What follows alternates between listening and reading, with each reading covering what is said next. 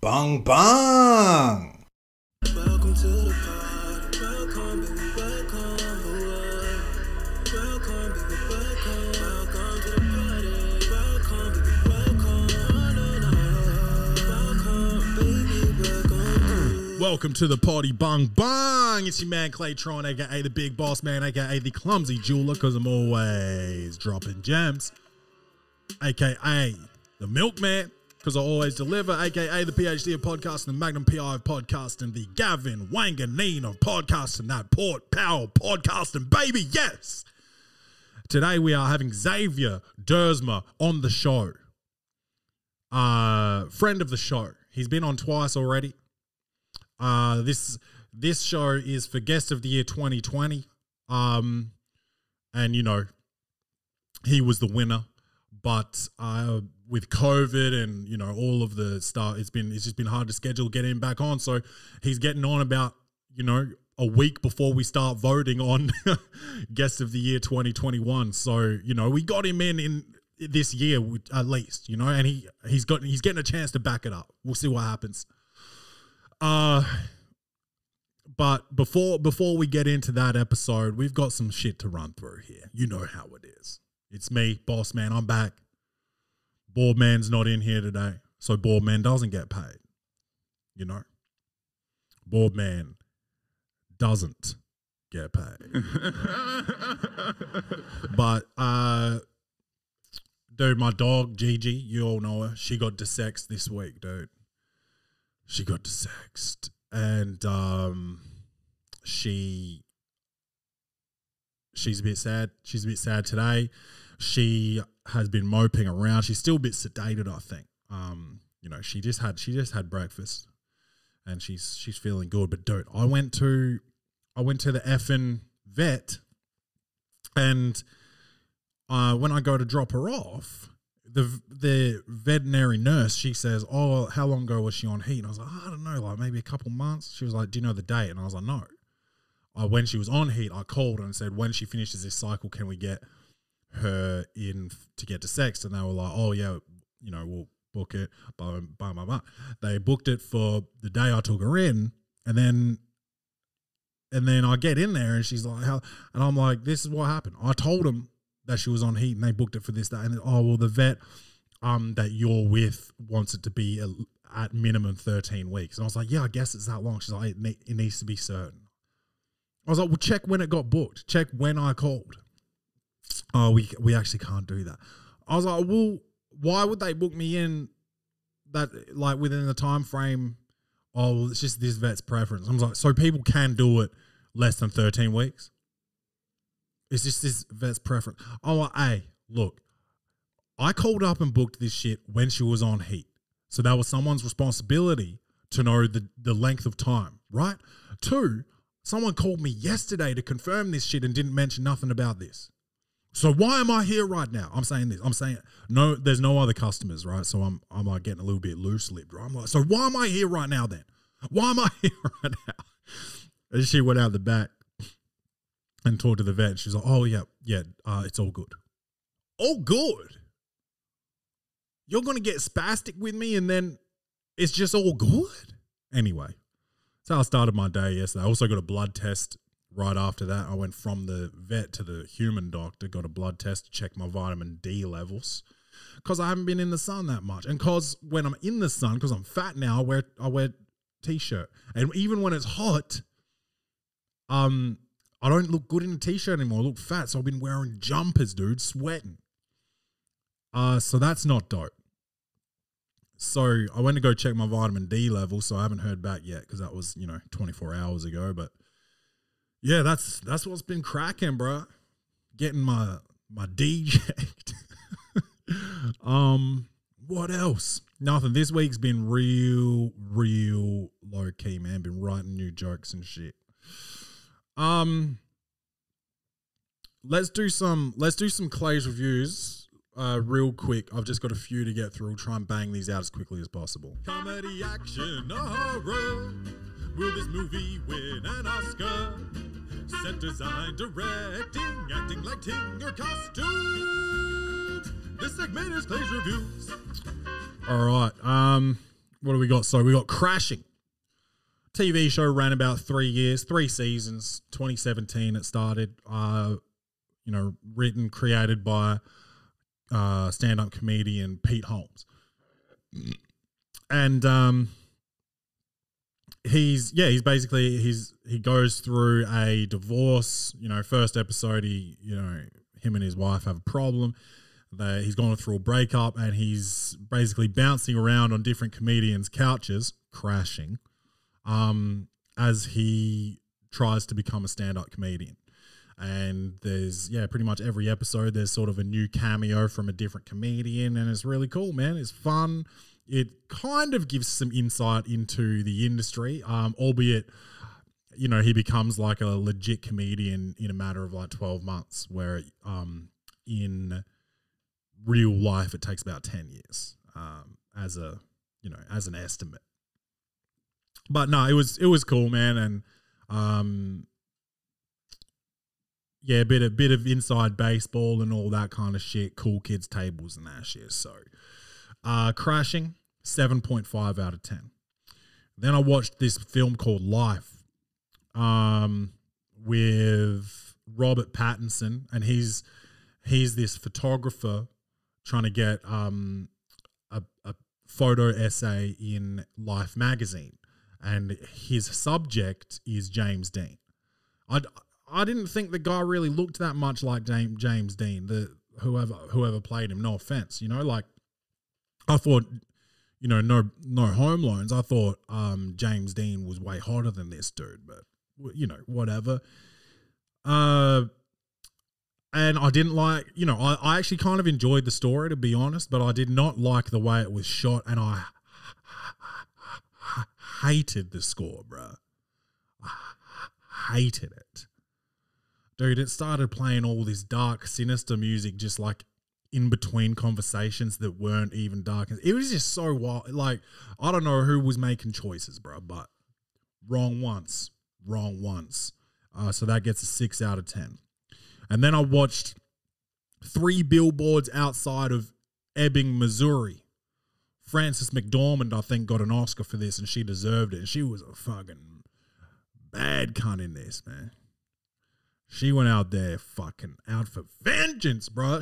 Her daughter got raped and murdered, and there was no arrests made, and she was like, I'm about to fucking light a fire up somebody, And she was like, I want, vengeance or revenge. And those are 2 similar words, but they're different. So yeah. She's basically in this small town, Ebbing, Missouri, and she puts up these billboards out there calling for justice, calling out the police department, and people start to get mad at her. The police department's mad at her, and then the town's mad at her, and then the son's mad at her for, he has to be reminded of his sister's death every day that they drive by these billboards and all this shit. And dude, honestly, it was a roller coaster, bro.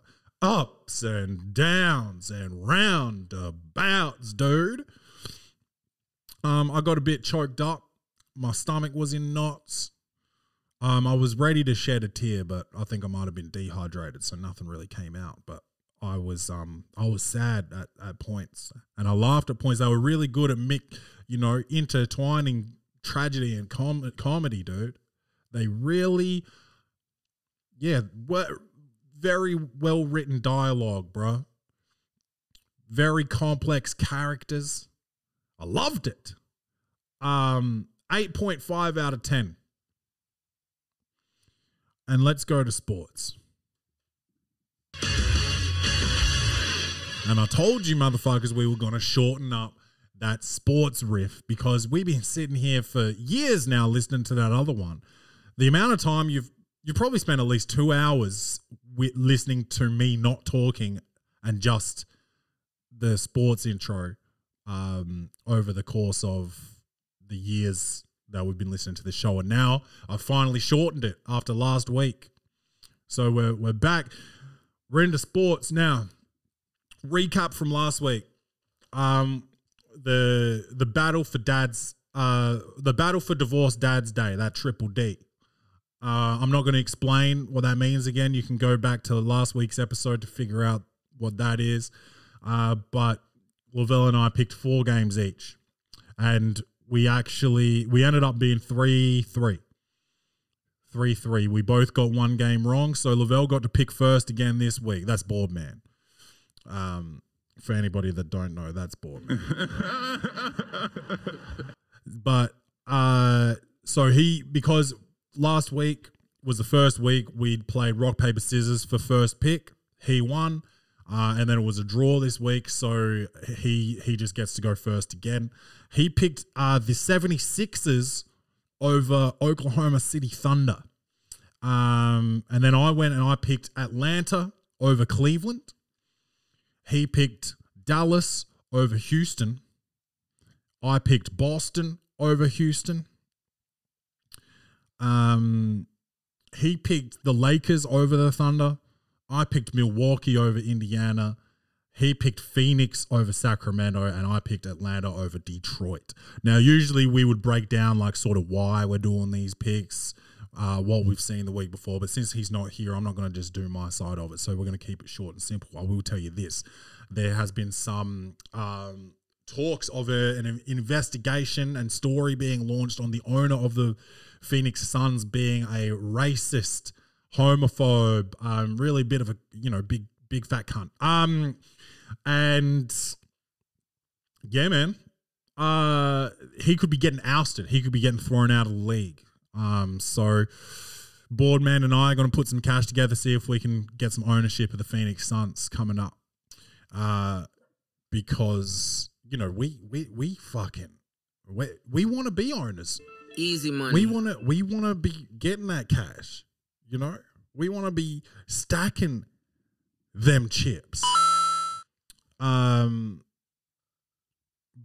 yeah, I don't know, man. I don't know. Do we want it under these circumstances?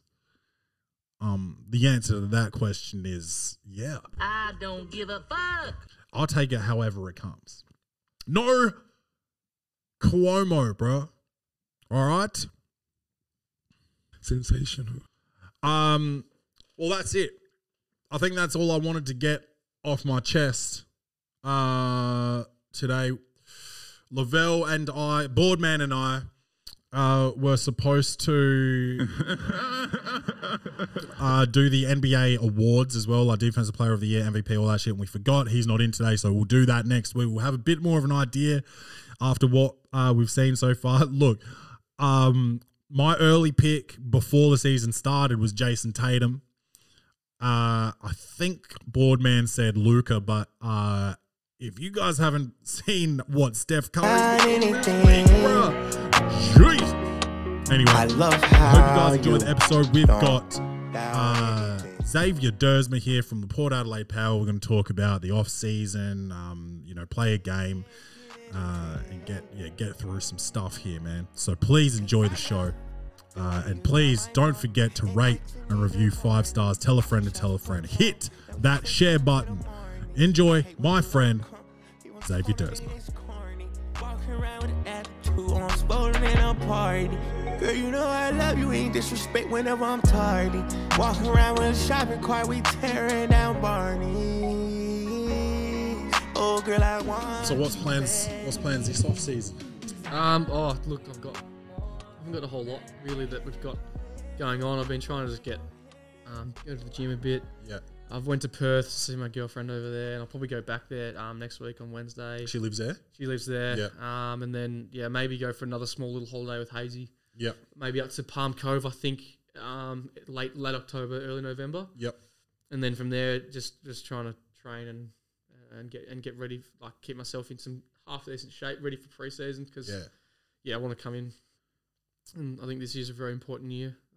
Because I think since last time you came, you had the knee injury. Yeah, I think I was watching that game actually. That didn't look good from the. It was nice big scar there on my knee. Yeah. So it's a solid one. Had a hamstring tendon was fully ripped apart. My lateral ligament was done. meniscus tear, and a bit of cartilage damage. So fuck, did a fair bit. Yeah, I did a fair bit in there. So it was a solid little reconstruction that they did of it. I was just very lucky in the end that it wasn't my ACL. So. Yeah, how long was the recovery? I think I was out. I missed 17 or 16 or 17. No, maybe 15 weeks. So I did it round 4, and I think I got back by about round 19. Wow, which is really good. Yeah, which is really good. Like a lot of people apparently said that, like a lot, not internally at the club, but a lot of people from outside said that that'd be his season done, and it looked like that'd be it for him. But I worked pretty incredibly hard to try and get myself back. Yeah. And obviously, I still wasn't playing my best footy, and it's hard to come back and feel really strong on my knee, and my quad wasn't as big and strong and stuff like that, so I didn't feel as good as I did previously. Right footer? I'm right foot as well, so it was my kicking leg and everything. Yeah, so. feel a bit funny kicking. Yeah, it felt a bit funny kicking the first few weeks that I was trying to get back, but I did. In the end, I did a pretty good job of getting it back, and the fitness staff at the club did a really good job of helping me and the physios and everything. So, did you have to overcome any mental barriers like when you started sprinting, when you started kicking? Was it tough to like give it everything? Yeah, it was. Like, I mean, I didn't have a lot of confidence on it again. It took me a while. I really felt weird when my first running steps again. When I first did a jog, it felt like I was.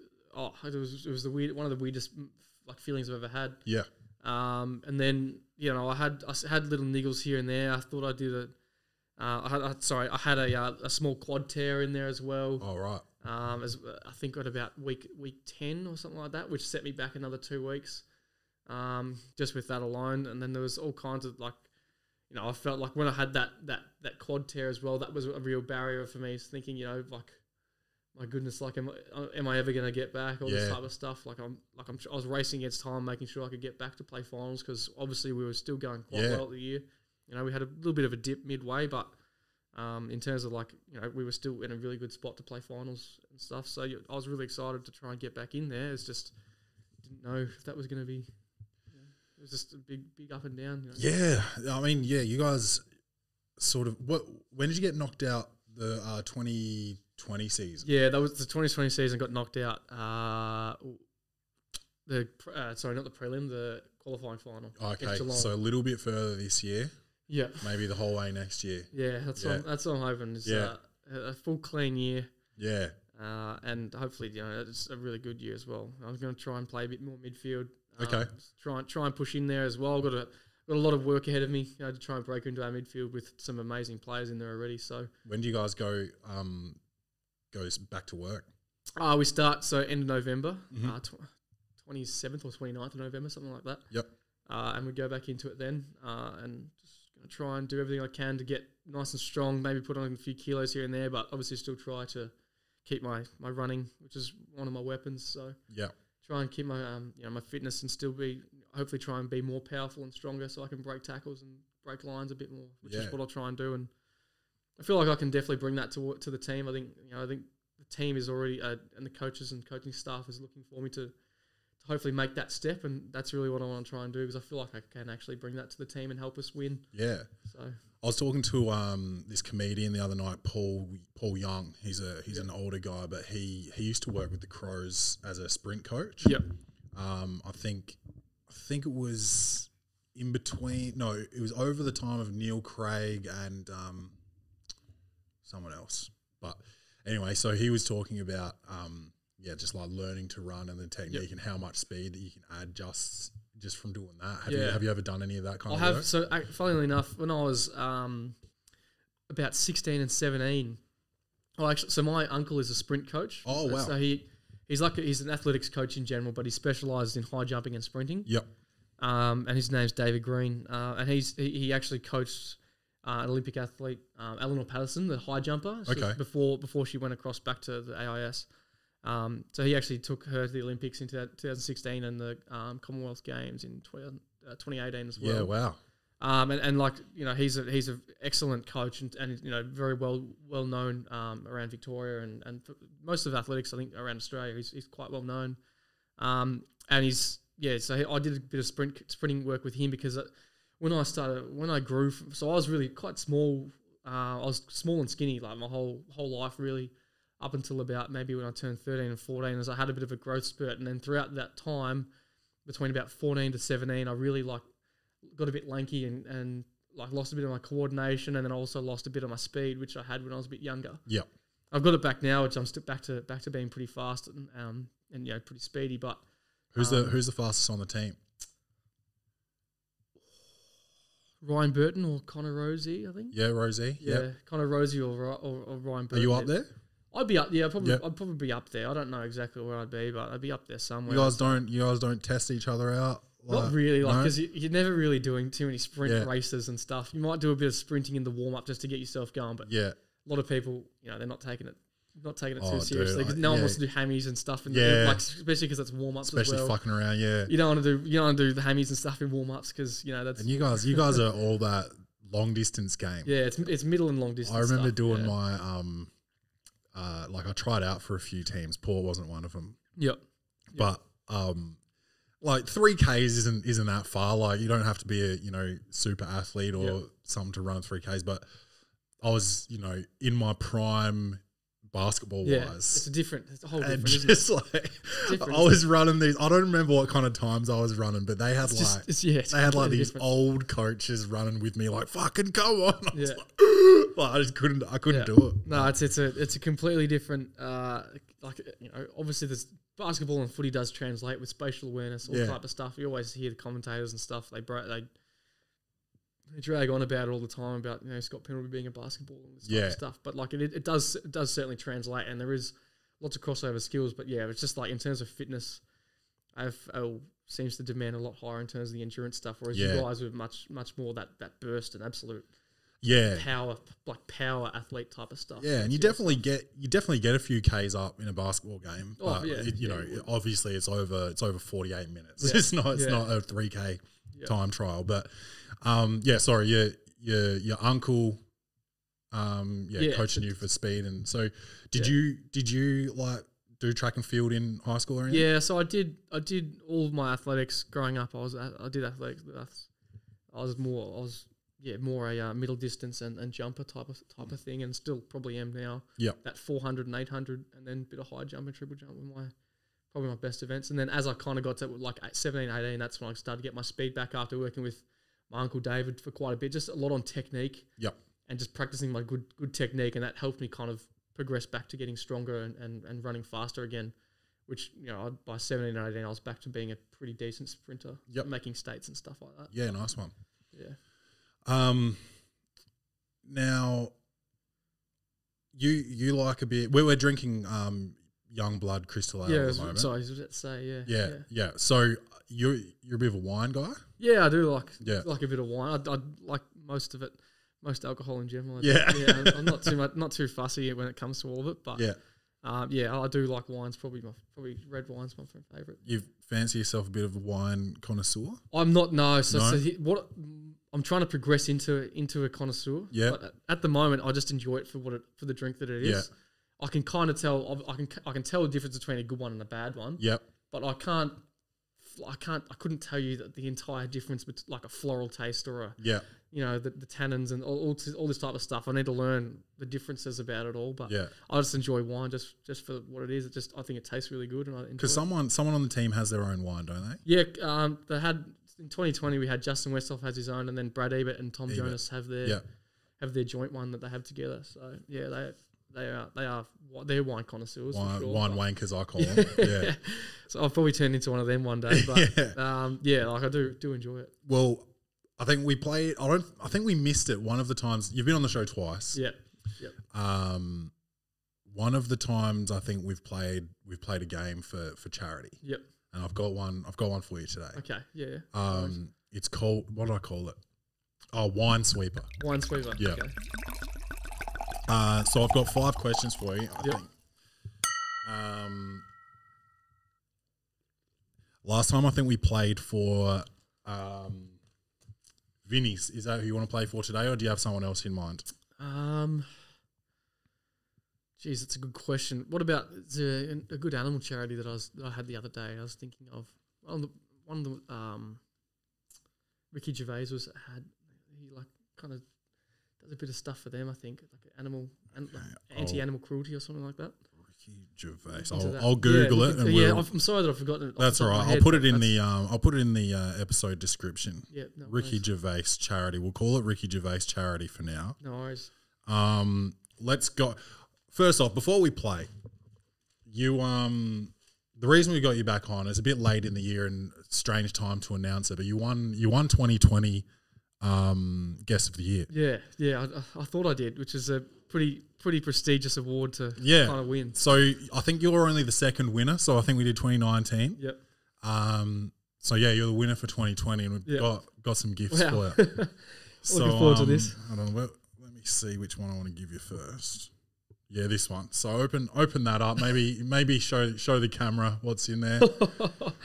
Wowee, that is incredible. Championship ring for the camera can see. There's the no. Oh, no. The camera can see. That's pretty incredible. We've got the winner here. It's got what's it has. This is It's got some details on there. This is pretty good. Guest of the year. Here we go. Guest of the year. This is some pretty nice details. So the camera can see that. It's got guest of the year there on the ring, as well as number 7, which is and Xavier Duursma there for 2020 with the Port Adelaide logo there, and my number 7. So that's a pretty bloody good one. That's pretty damn nice. Yeah, you got to stick that one on the gram because I'll be giving that a nice shout out. That's pretty bloody good. And then there's a little backup here as well. So this one's just all black and silver. Wow. So it's just the same thing. That's pretty cool. Yeah. I'm thinking of giving myself guest of the year actually. You should give yourself that because that's awesome. That's I'm pretty lucky to be. I'm very honoured to be guest of the year. This is pretty bloody cool. So for everyone that's watching, just make sure if you ever do get to be guest of the year, cherish it because that's pretty awesome. Yeah, so we'll see how you go today, and you might even get guest of the year 2021. We'll see how the voting goes. See how voting goes, but yeah, wow, that's I'm pretty happy with that. That's incredible. Thank you very much. The people got around you. It was a landslide victory, as it was in 2019 as well. Who won 2019? Her name's Brianna Bowley. Brianna Bowley, yeah. And she is like a sort of a coach, like a not a life coach. It's like a what is it? Like a mental coach for athletes. Yeah. Like a professional development type of like in a business sense, but like for athletes. Yeah. I think she does businesses as well. Like but she really enjoys the athletes. She likes fighters. She likes Okay. So she and won by a landslide as well. She sicked the dogs on him. It was tight. It was her and this guy Marcus, a friend of mine who's a film director. They were at about 800 votes each. Really? And it was looking really tight.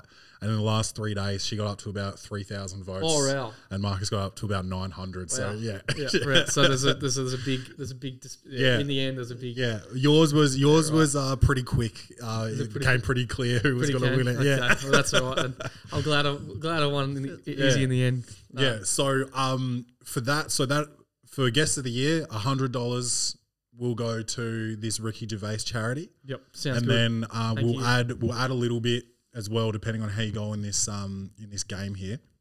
Right. Jeez, what do I expect? I'm not sure what to expect. It's gonna be interesting. Yeah, well, I don't know what it's wine sweeper, so it's going to rely on your wine knowledge. So you might win nothing, but you've already got $100 going to it. Okay, so I hope $100 going to the charity. That's a good thing. And I did try to research this as much as I'm not a wine guy, so I had to do a bit of research to try and figure this out. And I could be wrong. So if you want to appeal any decisions, let me know. Throw the challenge flag. All right. So question 1: what type of French wine is typically made from Pinot Noir grapes? Pinot Grigio? Incorrect. No, Burgundy. Burgundy. Yeah, didn't know that one. All right. Not a good start. 0 for 1. Let's go. We got 5. We got 5 questions. Yep. Question 2: what is the most widely planted grape in the world? Jeez, that's a good question.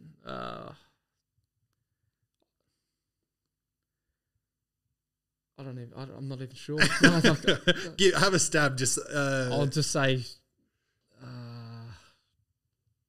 I don't know, the seedless grapes. There you No, go. no. So it's like a wine. A wine. wine. Okay, Yeah. wine So one. just like name a wine. I was going to say, is it a trick question? No, Maybe, no, because no. It might be the seedless grapes that you get in Coles and Woolies and stuff. Yeah, But your GMO. no, I'll just have. I don't even know. I'll just have a Burgundy. No, Cab Sav. Cab Sav. Okay. This one's what's it called? Multiple choice. Okay. Multiple choice. Question 3. What is Australia's most important? I've written here. I don't know if I mean important or imported. Yep. Could be either. Yeah, we'll see. We'll see in a second. Yep. This might be an appeal. Yep. What is Australia's most important wine grape?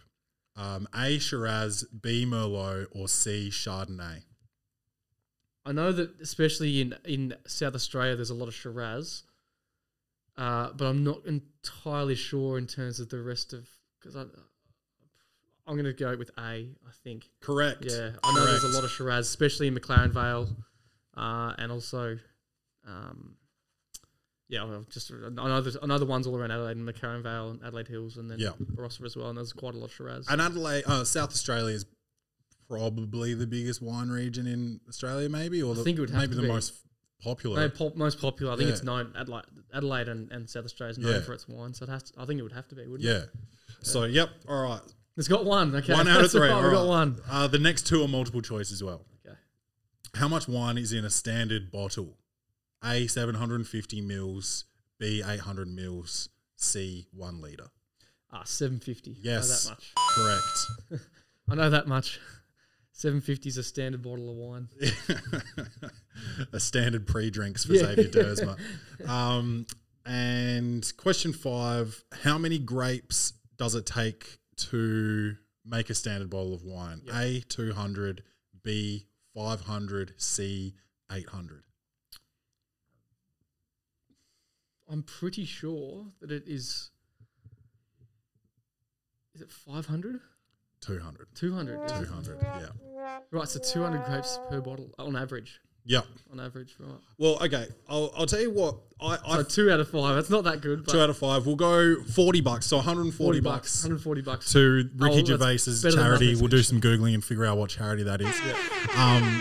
So I was listening to an interview of you on Hit 107. Yep. And they made it sound like you're a bit of a guru. No, so that's their fault. That might be their fault. I do. I just, as I said before, I enjoy wine, but I'm in terms of actually knowing much about it, I'm still very novice. Right. I've got a lot to learn in the field. I just enjoy wine for the actual drink that it is. Yeah, I'm not like well versed in. Like, I really enjoy beer and I really enjoy whiskey. Yeah, I don't know here. fuck all about. That's very similar to what. Like I know a little bit about wine, but like not. Yeah. Same for beer, same for spirits and all that type of stuff. Like this, my things. I'm very novice with it, but I enjoy drinking most of it. Yeah. So like, if someone hands me something and explains it, and I'll drink it and like it, I'll say I like it. I think that's my thing with wine is like I've done a ton of wine tastings where they educate you, but because I don't like it, I don't think I'm like tuned into what they're saying. Yeah. So because you do have to kind of buy into it, don't you? Yeah. So like gin, I've done a couple of tastings and like the juniper and all of this. I kind of understand that. That's probably what I understand the most. And I had a guy on the show that he is one of the founders of Threefold Gin Distillery. Okay. Yep. And he loves tequila, so I was getting some good knowledge on tequila from him. But again, that's probably not a drink that I'm like. Yeah. What's your favorite drink then, if I can ask? Beer. Probably beer. Probably. What's your favorite beer? Like the type. Ale. Yeah, ale. Like yeah. This one. My favorite would be Cooper's Pale Ale. Mm-hmm. Just the old that was the one blue of the, one. Is that right? No, that's Pacific Ale. Pacific Ale, sorry. Pale Ale, the green one. Green one. All the old dudes always drink that one. Yeah, okay. That was my dad always drank it growing up, so that was just like what I was always stealing and when I first got my taste of beer. So it's just got used to. You just got that's it. Yeah, that's what you got used to. Because that's funny. Because I used to steal try and steal like Jim Beams off my dad because that was his favourite drink. And Yeah, so, like, yeah. I got accustomed when I was growing up, 17, 18 to like Jim Beams and that. Yeah. I've been trying to move more into like whiskey, like straight, just to like reduce the calories on the rocks and stuff. Yeah, just because like beer's a bit like heavier in the gut. Heavier. Yeah, that's right. Yeah, you always feel it. Yeah, I'm getting older. I'm getting fatter. Yeah. My knees are fucked, so I can't really work out. Like, always. I could give up drinking, but nah. So yeah, I've been trying to get into whiskey, but I've never actually had like a whiskey tasting or learn anything about whiskey. So like, I can taste difference between high and low shelf, but everything in the middle kind of at the moment tastes the same. Tastes the same, yeah. So that's probably a bit similar to what my knowledge is about wine. I can taste the really good ones. I know exactly. I went to Gaucho's last night. Oh yeah, Argentinian restaurant. I haven't gone there yet. Oh mate, if you can, it's unreal. Okay. Oh, but my favourite restaurant in Adelaide. Okay. By far. Shit. Mine is Golden Boy. Have you been there? Golden Boy, and that's on Gooja Street as well. Or is that North Terrace? North Terrace, yeah. So I haven't been there either, but I've heard good things about that as well. Yeah, so the owner is one of my partner's like really good friends. Oh, really? So we get a little bit of a treat when we go. We usually get like a bottle of champagne or something on the table. Yeah, lovely. But it's always a good night when you go. Oh, I fucking love that place. Before I even knew that we had an inn there, I was just like, that is my favorite fucking place. Yeah. Oh, well, I'll have to give it a go then. Yeah, for sure. But I've got to get to Gaucho's. I've gone in there and like had a look because I was thinking of trying to like start a comedy show there. Yeah. In that back room. Yeah. So yeah, it looks beautiful, smells beautiful. Yeah. But, mate, I've got to. Can't recommend it enough. Yeah. Amazing. All right, amazing. I'll try and get in there. Maybe next week's pay week next week. Yeah, so. that's right. So maybe get in there. But yeah, so it's probably like we had a really good wine there last night, and you can just tell the difference. Yeah, so easily, just so smooth. Yeah. Are you a bit of a foodie? Not really. No.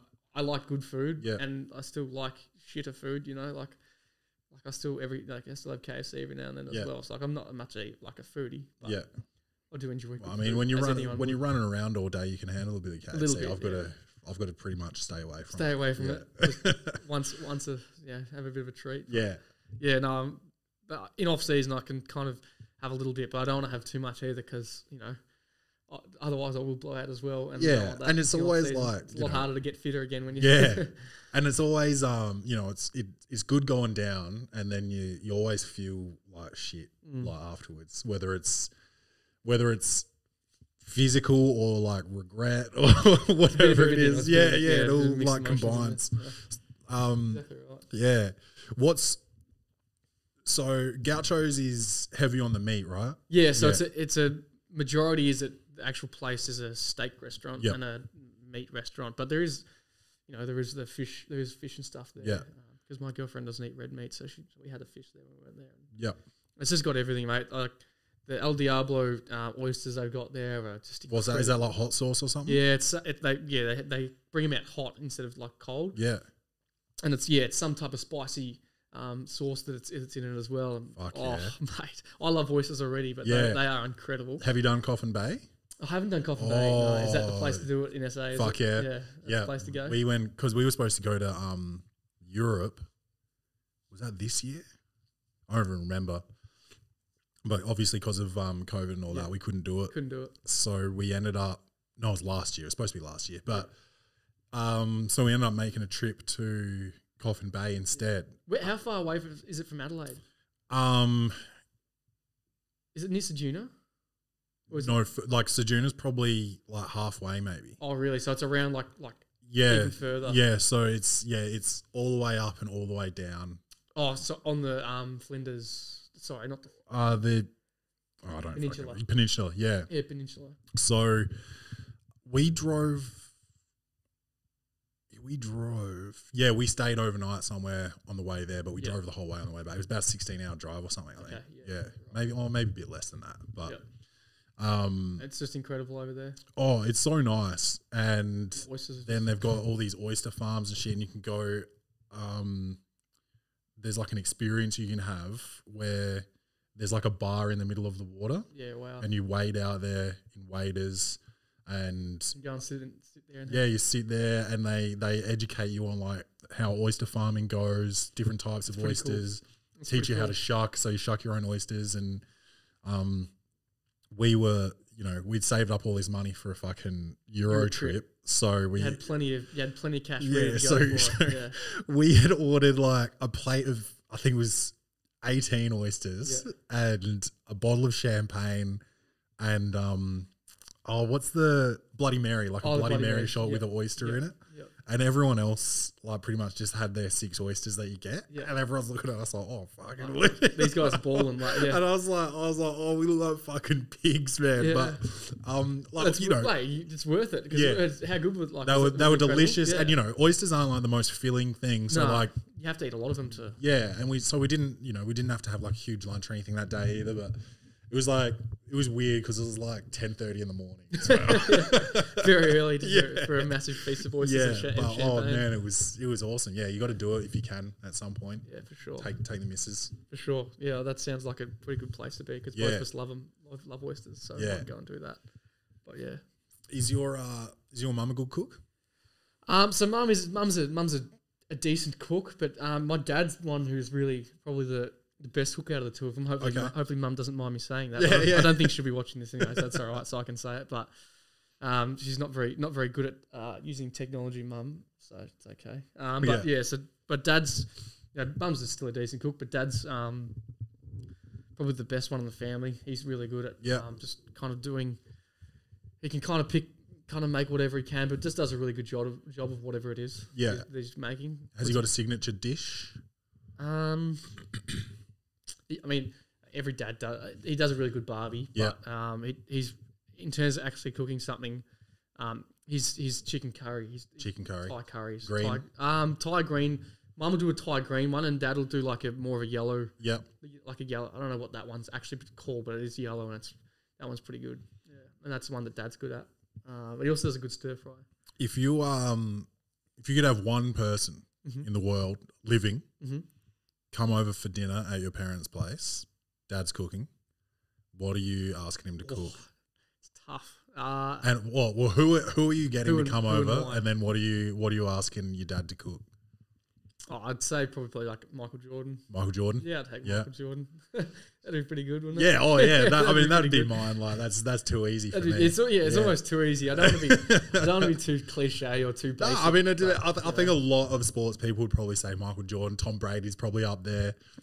LeBron, yeah, there'd be a lot of that. Messi's and Ronaldo's. You got to get into different areas like the arts to start hearing some different answers. I think. Yeah. I mean, like it'd be pretty cool having like some of the best actors in the world. Like a Leo or Brad Pitt or one of my favourite, Ewan McGregor. Oh, okay. So him. Yeah. I love Ewan McGregor. That'd be pretty cool. But like if I had to be as brutally honest as I could, I'd just say MJ. Jordan. Yeah. Sure. And what's Dad cooking for him? Oh, I'd have to say give him an Australian Barbie. Australian Barbie? Yeah. I wonder. He would. That's something. Surely he would have been here before. He would. I don't know. Has he? Maybe. Surely you'd think he would have been to Australia before, but I don't. I've never seen any publicity about him actually being in Australia. That's a good point. I should have got you to come in on a day where we had Boardman in here to do all the Googling and shit. To actually get us into because that's an interesting point because I don't reckon I've never seen any publicity or anything about him being in Australia before. Yeah, But so that would have meant that he wouldn't have had an Australian Barbie, so that would be something different for him. Yeah, maybe. Wow. Yeah, I'm gonna have to Google that too. Check if he's ever been. I want to find that out as well. I don't know if he's actually been to Australia before either. Yeah, that's interesting. Yeah. Trying to think of what Olympics he did.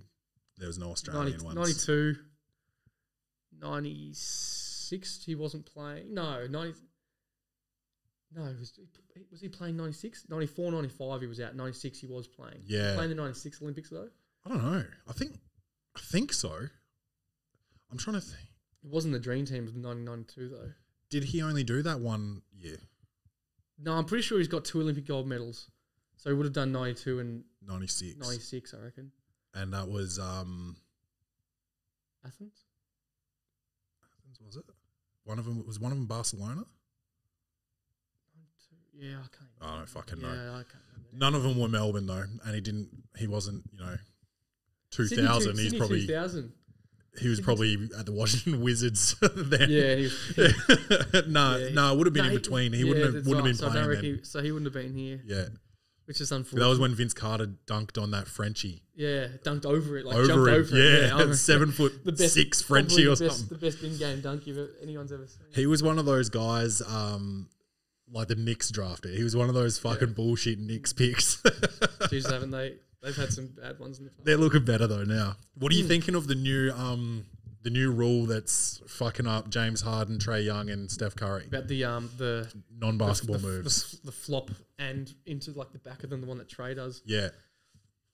Look, I love Trae, so I'm a bit. Oh, you're a Trae guy. I fucking hate him. Yeah, yeah, I love Trae. So, and I don't mind James Harden as well. I think he's alright. Not as much of a Steph Curry fan. Oh, okay. I'm probably Steph. Oh, you opposite? You Steph? I'm probably the opposite. Yeah, Steph, Steph, Harden, and then Trae. Like, yeah. I'm a Trae hater. Yeah, okay. You don't like what don't you like about him? He doesn't play with any honor. That's What do you mean? Like because he does that? Because of all that shit. I know Steph does it, and Harden does it. Harden draw the hook around foul. Yeah, all that type of stuff. Yeah. So I think Harden, out of the three of them, I accept it the most because he kind of like beat the game. He found out a way to draw all those. He literally exploited it. Yeah, it's boring to watch. I don't want to watch someone shoot 20 free throws a game. Nah. You're that good at scoring, so just score. Yeah. And then Trae, you played at college level, so it's like like how frustrating would it be for you to go up against someone who did that to you? Like if I played against James Harden, I would have fouled out in the first. half. You would just like go and try and beat him up. I can't even imagine guarding someone that good that does stuff that he did. Yeah. Like my toughest matchup would have been Cody Zeller. Oh yeah, Cody Zeller. Yeah, and that was, I mean, that wasn't that hard. Like I'm not trying to take anything away from him, but he's a big man. He's not going to beat me off a step. Yeah. He's not going to dribble around you and beat you off the dribble. I was like, for my size, I was always quick and agile. Like I could guard like the smalls as well. Yeah. He was way stronger than me, which was hard. But wouldn't be able to beat you off the dribble. No. Yeah. Oladipo was the biggest talent that I played against, but I didn't have to guard him, and he was like crazy on defense. He had like 15 deflections in the game. Like he was just read everything everywhere. Yeah, he was unbelievable. Yeah. What's like just sort of curiosity, because you play at that level, how far is the gap between getting drafted in the NBA and like the best college players that don't get drafted into the NBA, and ones that actually get drafted into NBA but never might even play, forget the stars because that's a different kettle of fish, but like the ones that'll get drafted in like the second round, and then the ones that'll you got to. Because I think Melo Trimble is a good example. I thought he was always a really good college player. And I remember watching him. Yeah, Melo Trimble, and there's another guy who does crazy good scorers in college, but it's tough to. You can be on that fringe and not make it, and then once you go into a system like China or like EuroLeague, if you don't make EuroLeague and you're just in some Europe team where you're really good, you can easily get caught up in like a lifestyle instead of focusing on your game. Okay. So like Brandon Jennings, sort of like, he was so talented and I think he should have played in the league for much longer than he did. Yeah. But I think going to China and things like that, where like the game's so much slower, it's like almost too easy. Yeah, and it was all about him as well. Yeah, like he was the focal point. Yeah, it kind of takes away. So you got to think about the numbers. The NBA draft is 60 picks. Yep. 30 in the first round, which are guaranteed. 30 in the second round, which are non-guaranteed. Yep. So 60 picks a year is not much. It's not much. Out of, I think there's like 300 Division 1 teams.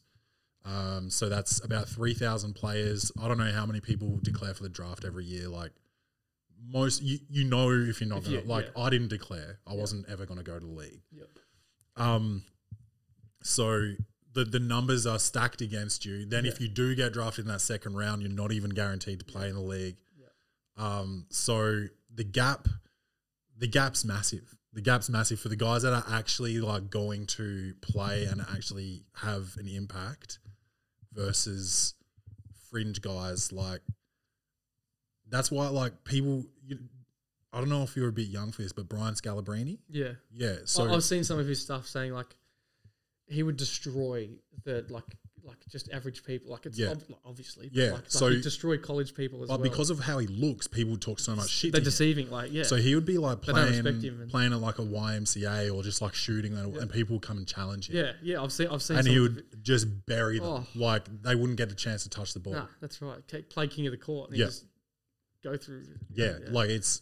100%. Like the people, just regular people. Just it's pretty similar with like in AFL. How like people always calling us out and saying, you know, messengers saying how shit you are and all that type of stuff. Like you have no idea what it's like out there. You might play local footy at the most. Yeah, and people are out there are either fat and got like no idea how to play, or they're just the game's so slow and so easy. Yeah, and it's like don't ever tell us like, oh, you missed a kick like that. You'd hit like I could hit that kick. Like, yeah. Mate, if you have 18 other blokes against you out there on the ground who are as fit and fast as they are, and they try and come in to tackle you, and you're under the pump all the time, there is no way you are hitting any of these kicks. And you're playing in front of the crowd there as fucking 80 people on a Saturday, and you're playing in front of 20,000. Especially when we're not in COVID times. Exactly. Yeah, like there's a difference. There's a huge difference. I have no idea. Yeah. I have no idea. And like, you can see it with guys that are kind of towards the end of their career, and I don't mean any disrespect by this, but Bryce Gibbs. Yeah. Towards the end with the Crows, he wasn't super efficient. Yeah. And he ended up playing in the local league. He's getting 40 touches a game without, it didn't look like he was trying. I mean, like, there's a good example there. It's like and you see most ex-AFL players, if they go back and play country league footy. Yeah. Brendan Favola there. Yeah, I know. That's what I mean. Like, you see ex-AFL players come back and play local footy and all this type of stuff. And you see them absolutely, like, demolish and, like, just absolutely demolish, like, every other team and every other player. Because, like, it's the same as what you just said then with the basketball. Like, there's such a big disparity of... Yeah. Like, it doesn't matter what you do. Like, there's just such a big gap between that. And they don't... Some people don't get it. And it's just... frustrating because like you can't tell them that you can't be there's no like I mean there's part of the internet is like the anonymity of it all, so you can troll people and there's no like you half the time I think they know that they're wrong, but they're just like, I'm gonna try and get a response from Xavier Duursma, you know. That's right. And then you might say something back and because you've said it back, they'll be like, "I was just kidding." But good to chat. Would they ever say that to you in like in public? Would they ever say that to you? Like, no, exactly. No way. Like 99.99% of the time, they wouldn't say that to you in public. And it's just because they can hide behind a thing. Exactly. And it's half the time. I've never replied to a comment that's been pretty harsh, and like there's been some pretty horrible stuff that gets said to me and other players around the league, especially when people losing money on you. Yeah, exactly. Like, someone might be losing $5 on me, and they spray me. It's like, mate, you lost $5. Yeah. I don't, and how about don't do a fucking 15-leg multi, you dummy? As I said, I've never responded to anything like that, but I've wanted to sometimes. Yeah. But and I've never even, as I said before, I've never even had the bad stuff in terms of like the racism stuff. I wouldn't imagine how shit that would make some people feel. But fucking shit. Yeah, people just speak like, why would you do it? It's crazy. It's so crazy. And then I won't get into that. We won't get into it. Otherwise, we'll go down a big hole. Yeah. Or I won't be able to air the episode because I'll start talking about the Adelaide Crows. Yeah. Okay, fair enough. Did you watch the rest of the finals after getting knocked out? I was pretty. I watched the grand final from my girlfriend's house in Perth. Yeah. I had the opportunity to go, but I gave my tickets to her parents to. Oh, okay. Nice go and watch the game. I watched the end of the first quarter, a bit of the second quarter. Saw the Bulldogs were getting up, and I was like, "Oh, can't watch this. Turned it off, and then all of a sudden Melbourne went bang, bang, bang, bang, bang. It was crazy. Like I watched like the last 15 minutes. The score makes it look like it was a shit game. Yeah, but it was actually it was really good to watch. I watched parts like that's all tough. up. I watched maybe 35 or 40% of the game. Yeah, and I didn't really. I wasn't enjoying it. Yeah, no, of course. Yeah. What are your picks for the NBA next season? So you're a Houston guy, right? I change every year. So you're a Harden guy. Yeah, so I was a Russ guy, and like he gets getting traded every time, and now I just kind of like I don't even know if I go for a team. I just want Russ to go and get a ring somehow, and then I want Trey to go well, all this type of stuff. But originally, I was an OKC Thunder fan, and I was really hard on them until Russ got traded, and Paul George and everything. But now I'm just kind of following players. Yeah. I just want a cool finals and a good playoff series, really. Who So I've had to pick it. Yeah. For the win. Who did I say last year? Oh, that's a good question. 'Cause we had the same question last year, and I'm wondering who. Wondering who I actually picked. I'll have to go back and check, but I feel like it had to have been either Brooklyn or LA. I think that's what I said. Yeah. I think it's. I said I reckon I wanted Brooklyn to win it. Yeah. Yeah. But, and then I said, but I could see LA taking it off them. But then in the end, none of them won it, did they? None of them got there. None of them got there. Bloody Milwaukee. Millimeters because of Kevin Durant's toe. Yeah, his toe. But I was happy. Because I thought, like, I was happy that Giannis didn't like try and chase a ring and go to a super team. Yeah, that's good to see. But I was nervous that he pretty much gave up a ring by doing that, like signing 5 years. He's going to play out his prime in Milwaukee. Yeah, it didn't. On paper, it didn't look like he was going to win one. Yeah, and he did though. But like that's the good old fashioned like karma.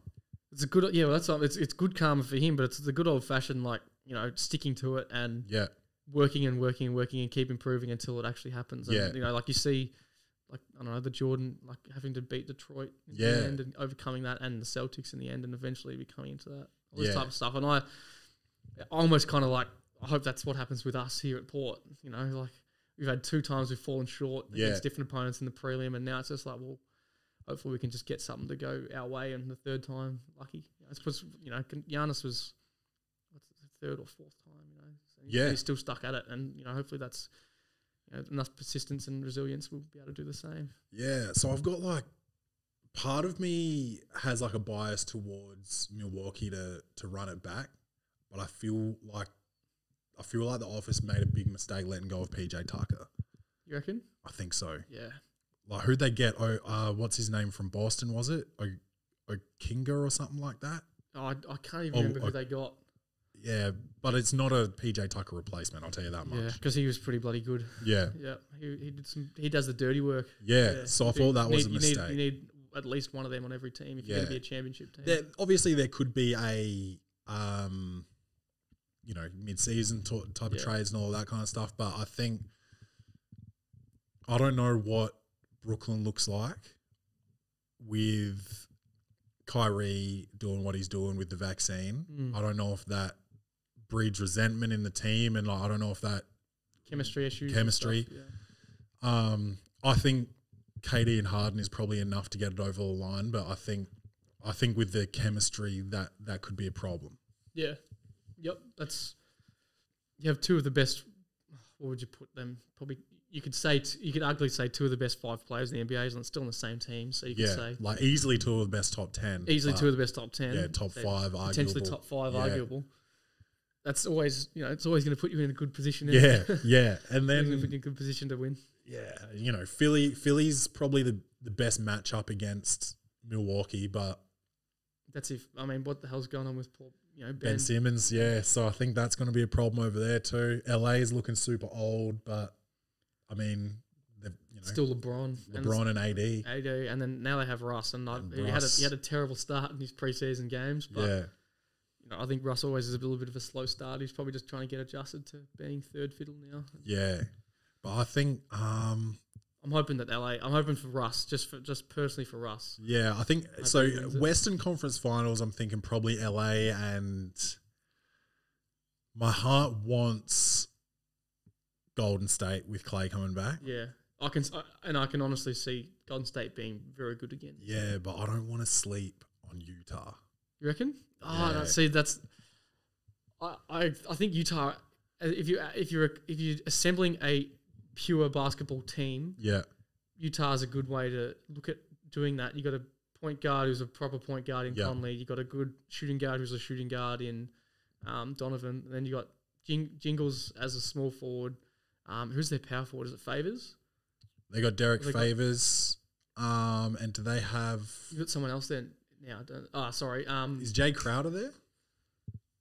Jay Crowder or does they have? No, is Aaron Gordon there? No, he's at Nuggets. He's at Denver. And then obviously then you get your center there, Rudy. Rudy Gobert, Yeah. which is like if you look at that, if you look at like how basketball was meant to be made, Yeah, that's like almost the exact team you want. Like you want a big center who's a good defender, and everyone can rebounder. shoot. Except Rudy. Favors not really. Is Crowder there? I can't remember. Crowder was. Oh at the no, Heat. He was at the Heat. he 2 went. years He ago. was Phoenix. He's at Phoenix. Who They else? have their power. They have a power forward there that is noteworthy. I can't Yeah. remember who it is, though. So yeah, I think they're going to be good. I'm not sure about Phoenix. I do feel like Phoenix sort of They were got a in bit there lucky, because of yeah. injuries and Yeah. that. But I mean, you can say the same thing about Milwaukee, so Yeah. it's hard. Yeah, that's a. I always enjoyed last year's finals because there was two teams we'd never seen there before. Yeah, That's yeah. what I thought was really enjoyable. Yeah, it was awesome. And I thought like before it started, I was like, oh, I don't care who wins. It'll be nice to see CP3 get one. Yeah. It'd be nice to see Giannis. And then as soon as Phoenix won, I think Phoenix won game 1. Yeah. I was like, no, I don't want them to win. Yeah. I figured it out real early. Figured out that you wanted Giannis. Yeah. To get up, and they did. So Yeah. No, I was happy. with that. Mm. I'm liking my Bulls too. they look good too, don't they? They made some really good trades and stuff. In the Strange contract for DeMar. what was it in the end? Like 85 mil. 85 mil is not a bad little contract. Yeah. I don't know how many years he's there, but I think he's been overpaid. Like he's aging. I think he's out of his prime. Yeah, 85's. But his manager's done all right for him, hasn't he? Yeah. So I'm excited to watch them because I never usually buy like KO or NBA League Pass or anything. I think I'll do it this year. For this year, yeah. Because it's going to be interesting. Yeah. Bulls haven't looked this fun since D Rose before the injuries. D Rose and Jimmy Butler. Yeah, that's good. Yeah, that's true. Yeah, how long has it been since the Bulls been? The last time Bulls were in the playoffs would have been D Rose and Jimmy Butler, wasn't it? Yeah. So we're looking at 15, 16? No, before that, I think. I think probably 12.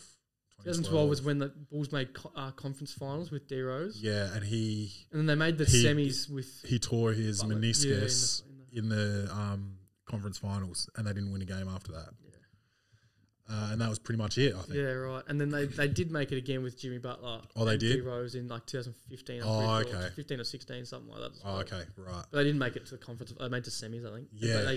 They gave it to 6 games, I think, to LeBron's Cavs, I think. That's right. Pretty sure. LeBron and Kyrie's Cavs. Yeah. They went to 6 games, I think, in the end. But yeah, I mean, it was an entertaining series. I was hoping the Bulls actually got up. But yeah. But no, it'll be good. It'll be good to see him. Probably the closest thing to Lob City at the moment. They are a bit, yeah. They are. Hopefully this one works for him. Run and gun. They'll look like the 7 Second Suns when Steve Nash and Murray Stoudemire. Yeah. That'll be pretty cool. Yeah. Yeah. No, I'll be happy to see them. Yeah. So so you reckon Brooklyn, LA again? That's what you hope for, or maybe Atlanta. I don't even know. I wouldn't mind seeing some underdogs come into it. Atlanta, I hate to say it, really did it. They look good, don't they? I like their roster. Yeah, I like their roster too. They've got continuity as well from last season. They're not that different. Are they right? I think they're gonna go well again. If they stay healthy. Yeah. And then who else? Who else is like a little underdog that could come good? You still say Phoenix could be. They'd be thereabouts. Yeah. Phoenix would be thereabout. I think Golden State would be considered an underdog. Just really? because, You reckon? Well, when do they get Clay back? he'll be back from the start, won't he? He did. He sat out the whole season. Yeah, I think he must have. So he should be right from the start. Yeah. Has he played in their preseason game yet? I don't think so. Okay, so it might be from early on in the season. Yeah. So. I still think Golden State. They played in the play-in. They lost to someone. Lost to the Lakers, LA. Yeah. The Lakers, so. I mean, I can see.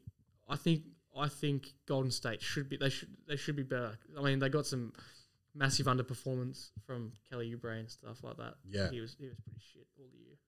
Yeah, and there's a few other people that underperformed all year. Have they traded him, or is he still there? I actually don't know. I feel like he's gone. Oh, he is gone. Yeah, because they need to get rid of him because he was pretty terrible. And he was like he wanted to start and shit. Yeah, like he was going over terrible. Clay. He wanted to start over Clay. Not gonna happen. Nuts. Yeah. Yeah, I forgot where he's gone. Yeah, I'm not sure he's gone though. either, but he's gone. But they've kept Wiggins. They kept Wiggins, and they got the new guy Jordan Poole, who's been playing well. And they've Scarno. kept Wiseman, and they gave Eric Pascal is now at Starter, Utah. Utah. He's down there because him and Donovan Mitchell are like best friends. Oh, right. Yeah. Okay. Well, that helps Utah out. Maybe they'll be all right because Eric Pascal's not bad. Yeah, I like him.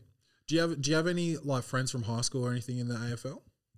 So for me, in terms of my actual age group, I have all my mates were just they didn't play any like they're not in the AFL or anything like that. Yeah. But I do have a guy who was a couple of years. Got one that I went to school with earlier on. It's called named Sam Flanders, who plays at Gold Coast. Mm-hmm. And he left our school, I think, at year 8 or year 9, to go be at another school, like a sports school. Oh, okay. And then I got a guy 2 years younger than me, who's Ryan Angwin, who's at GWS. Yep. And we do running and stuff in the off season and everything like that. So yeah, he's a good guy. And anyone from state teams that you played with? There were a couple of mates from state teams, but unfortunately already been delisted, like Irving Mosquito, Zach Foote, Noah Gowan, a few of those people. And then there are still Caleb Sarong's playing at Freo. Yep. And he's been having really two really good seasons. And obviously Sam Flanders and stuff like that. So there's still a couple of guys around the league that I was mates with growing up, and kind of played a lot of footy with. So, yeah. But in terms of a lot of my mates have already unfortunately been delisted, so it's pretty shit. But It's like I said, it's hard. There's the gap is very big. Yeah. So you can be the best by far at that lower level, and not be ready. Not translate. Not get into that next bit. It's unfortunate sometimes, but unfortunately it is what it is. And before we go, you enjoy your movies. Have you got any recommendations for us at the moment? Love them. Oh goodness, this is the most enjoyable thing. I just love movies. What have I watched? Unfortunately, as the pandemic's kind of played out, there hasn't really been a whole lot of new movies come out, have there? No. I mean, I think I reviewed Free Guy last week. Yep. What do you think? I've heard some people really thought it was funny, and some people thought it was great, and other people didn't like it.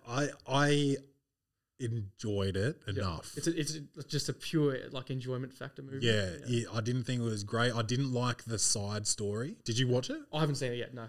So there's a side story, sort of like where the developers of the game. So he's a video game character.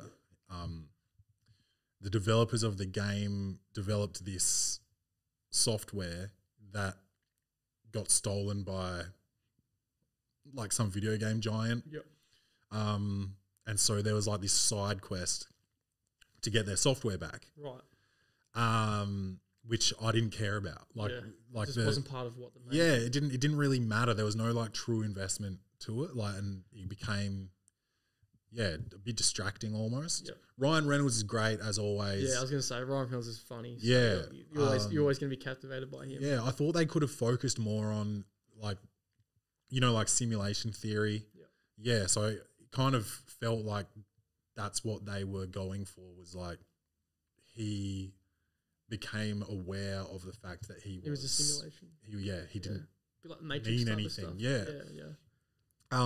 If they went in that direction and made it All like a that. funny version of the Matrix almost, that would have been really cool, but like this side quest shit that I didn't care about. Like maybe that's just me, but it got super hyped up too. So I don't know. Yeah, right.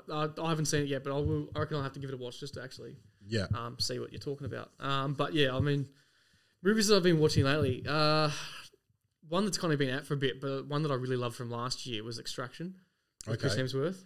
Yeah. I like that. Yeah. Yeah, I thought that was really good. The action and everything that went on with that, I thought was really good. Yeah. Really liked it.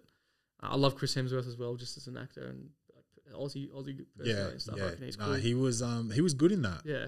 Yeah. And there was really good stunts and everything. Other movies that I've been watching lately, I actually, for the first time, watched Quentin Tarantino's Death Proof. Oh, with the car. With the car, yeah. Was that last night or the night before? Night before. Yeah. No, it's probably one of his worst movies. Yeah, that's what I was going to say. Cause I had it. no idea what the hell was going on. And then all of a sudden, it just ended. And I was like, oh, shit. Yeah. That was a bit of a blur of what actually was just happening in there. But yeah, Sam and myself, so my housemate and teammate Sam Hayes, we love Quentin Tarantino. Yeah. We love that.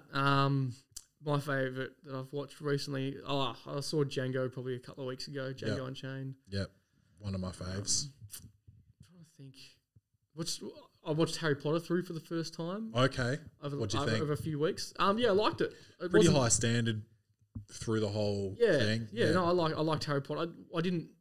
I don't like it as much as I love Star Wars. Nowhere near it. Yeah. Or Marvel or anything like that, but I still liked it. I thought they were decent movies. Yep. Yeah. Anything that's been recent, like I haven't even been able to watch like the Black Widow or like I haven't got haven't seen them. Even though I like Marvel, I just haven't seen them yet. I haven't really been seeing a whole lot of in terms of like new movies lately. I've just been watching a lot of older ones. Yeah, just because I love movies like in terms of the ones I've already seen. Yeah, I haven't, and ones that are on Netflix that I haven't seen yet, but I haven't actually seen like they're not releasing a lot of good new stuff. Yeah, I know that's also been part of the problem. Hasn't it? Like have you seen? When's the cut in? When's the new 007 come out for us in Australia? It's got to be soon because I've heard like on a couple of podcasts people talking about it in America. Yeah, so it's got to be soon. Yeah, it has to be. It's the same with Venom. Like I was very excited to go see Venom, but then I found out it's not. It doesn't get released until like end of November or something. Yeah, hopefully they've figured it out and it's a bit better than the first one. Yeah, did you not like the first one? It was fine, but yeah, again, it was just sort of I don't know, like rushed or forced. Like all these superhero movies are coming out. Like we've got to do Venom. Get it now. out. Get it out. Let's get it. And it just didn't seem like the story was well thought out. Yeah. Okay. But the way they ended it set it up for a sequel. Yep. So yeah, hopefully they had something in mind already and they've had some time to sort of get it together because I love Tom Hardy. I love Tom Hardy too. Yeah, I think he's really cool. Yeah, I think he's a really cool actor. Really good actor too. Yeah. Sorry, I watched Revenant as well. I reckon a couple of weeks ago. Oh yeah, Revenant. Yeah, that was really good. That's one of the few movies I've given a 10 to. Oh really? Yeah. Wow, that's a big praise for it then. Yeah. What other movies have you given a 10? Interstellar. Yep, love that movie as well. Yep. I saw that last year for the first time. That was a really good movie. Yeah. I reckon there is another one, but I can't think off the top of your head right now. Yeah, I think there's 3 or maybe 4. Yeah. Okay. Yeah. Right. Yeah. I in terms of me giving 10 to movies, I'm biased to myself. Yeah.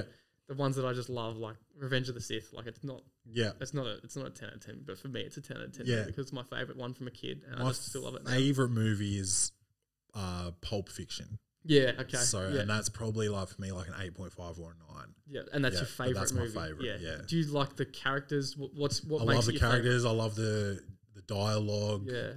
The costume. Like I just think it's just so awesome. Yep. But yeah, so it's got high rewatchability. It's long, but I can watch that like once a year. 100%. But that's all right. But like with Interstellar and The Revenant, I think they're like perfectly made. Mm-hmm. But I don't want to like sit down and watch that like all through again. Yeah. Like I'll watch them again in my life, but like I'm not going to be like trying to make time to watch them. Yeah. Okay. Yeah.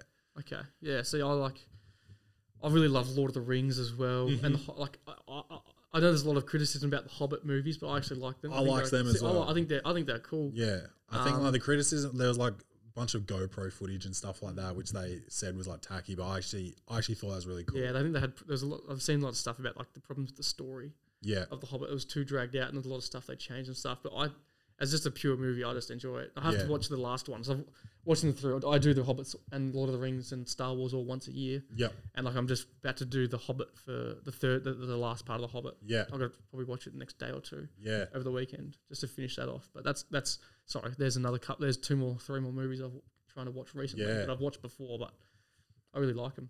Yeah, I don't know what's on my list at the moment. Transformers and Marvel as well. Oh yeah. Love Transformers. Love all the Marvel There was ones. one Transformers I didn't really like, but I can't get. There's so many of them. The first 3 were the good ones. Yeah. The last 2 have been not as big for me, but the first 3 were pretty awesome. Yeah. With Shia LaBeouf. Yeah, Shia LaBeouf. I love him. him. He was pretty cool. Oh, dude, you got to see Peanut Butter Falcon. That's with Shia LaBeouf, isn't it? Shia LaBeouf. Yeah. And with the Down syndrome kid. boy. Yeah, that's right. And he wants to be a wrestler. Yeah. And that's a good movie, is it? Unbelievable. Indie movie, isn't it? Yeah. And like tearjerker. Yeah, right. Really, really good. And then there's another one. I think it's called Honey Boy. Yeah. I haven't seen that one, but that's supposed to be really good too. That's Shia LaBeouf. And it's like, I think it's a story about his relationship with his dad or something. Yeah, okay. Yeah. It's about him, isn't it? Growing up. Yeah. I've seen something about that as well. I haven't seen it as well, but I'll give it two Shia LaBeouf movies. Yeah. I've still got to see Honey Boy, so that'll be on the list. Yeah, right. But I'll give them a watch then. Yeah. Because I do like Shia LaBeouf, and I loved him as a kid. Always thought he was funny as. Yeah. All the Transformers and everything. Squid Game's the one that like. Yeah, I watched a bit of Squid Game. Everyone's telling me, come on, we need the review for Squid Game, so I've got to probably You got to bang watch that that. out. Yeah. Go through it. I watched that from episodes.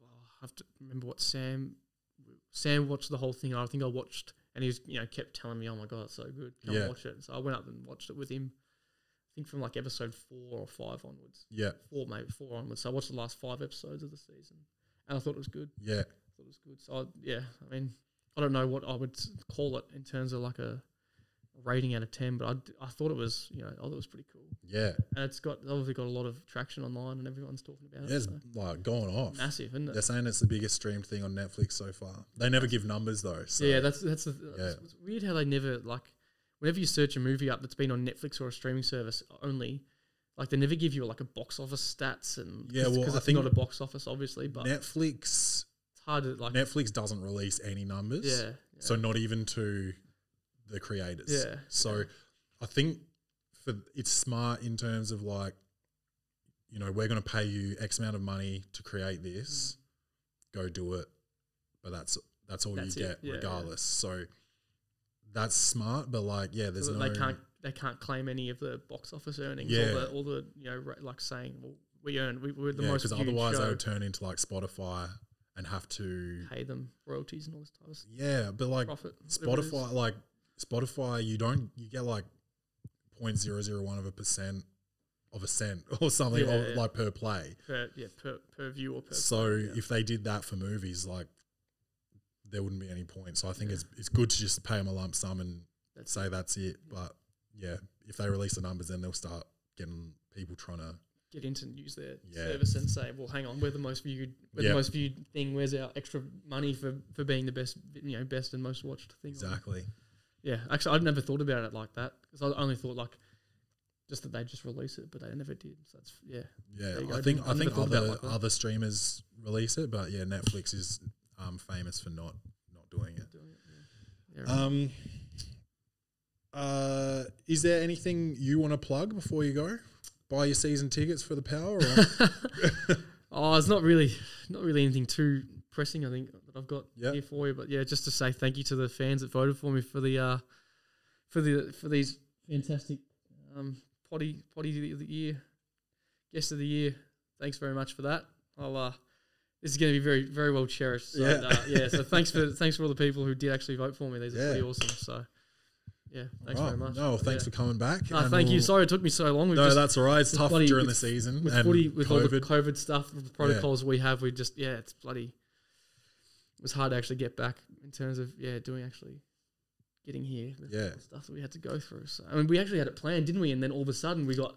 You had to go to Melbourne because it all looked of a sudden, like the borders were going to close. shut. And we had it planned and ready to go in like May or something like that. Yeah, it was months ago. It was months ago, and then all of a sudden we got our season. Our whole team got shifted to Melbourne. Yeah, and just went from there. So I would have been on much earlier. I think you were like just probably on the verge of coming back and playing. Yeah, I was. I think it was like there was a week or two before I was back to be playing, and and we had it all ready to go for us, and then all of a sudden I had to shift over to Melbourne for 2 weeks or a week and a half. Well, that's that's life now.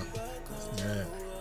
All right. Well, yeah. Thanks heaps. Thank you. And always a pleasure. See how you go. Might have you back next year if you back it up. Yeah, that's right. All right. Good. Bye, Thank you very much.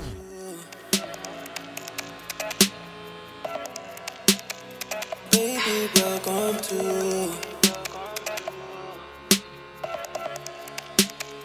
Baby, welcome to.